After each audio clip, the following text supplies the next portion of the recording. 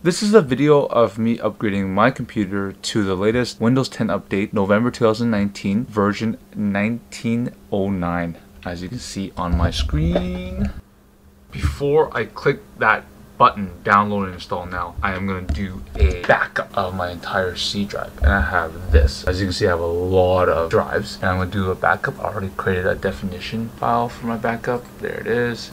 I'm going to go and run now. Full backup, and it's gonna back that up, and I'll come back to this video and I will click that download now and install, and you'll see after this backup is done. This backup is the entire C drive. If the update for whatever reason messes up my computer, I can go back to before I did the update and restore my entire C drive with the Windows drive. A few moments later. Alright, the backup is done. I'm gonna click OK, close. I'm ready to, I'm gonna actually I'm gonna safely remove the backup drive.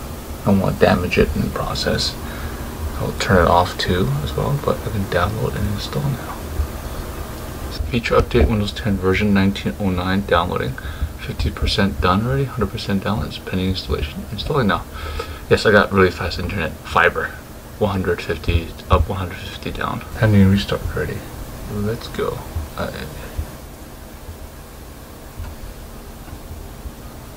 Restarting. That's the Windows 10 preloading circle. Restarting again. The computer restarted twice, so it's a little bit sketchy if you ask me. Second time restarting. Here we go. Oh, it's booting up. I like it. That was pretty easy. System about Windows 10 Pro version 1909 installed on.